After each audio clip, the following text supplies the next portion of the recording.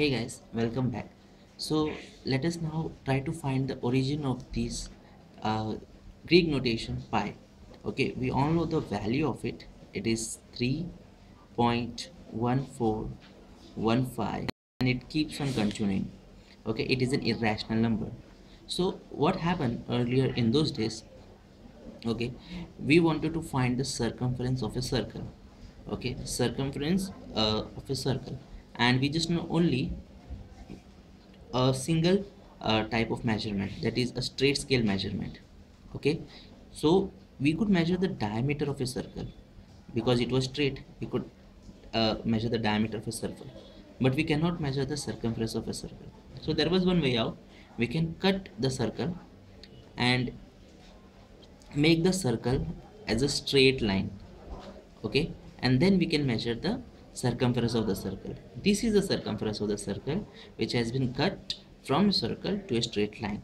Okay, you can try doing it at your home. Okay, so we find the circumference of a circle with the straight method, and we find the diameter of the circle which was already straight. Now we can't do this every time to find the circumference of the circle, so we needed to find a way out. So what we did, we tried to find a relation between them. So what we do, we just divided both of them, circumference divided by diameter. Okay, and we find the answer of that to be around 3.142. That person did the same explanation again with a bigger circle. Okay, he did all the things once again, and he find out the answer was like 3.1412. So it keep on happening.